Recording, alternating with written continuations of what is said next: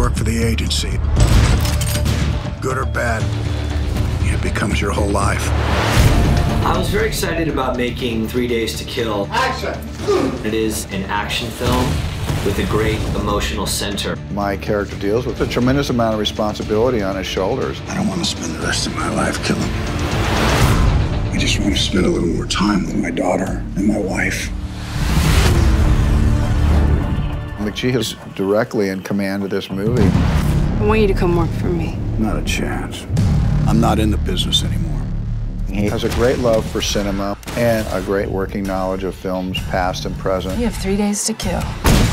Moving on! It's his contagious energy and enthusiasm. He's with you every step of the way. He has a great understanding of how important truth is in a story like this. Are you really done working for them? I'm gonna need a significant raise. And he really understands humor.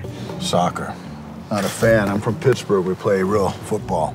American football, yeah. No, real football. I'm a big fan of gallows humor, where you find the need for emotional release.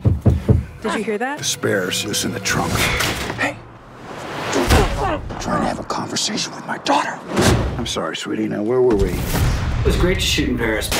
I'm going to shoot Paris so people can feel as though they've experienced it. There's so much history behind everything here. It's fast-paced and fun. It has a lot of action and it has a lot of imagination. It's been such an incredible experience. And it was a joy to work with everybody. The film jumped off the page, and I jumped at the opportunity. And cut.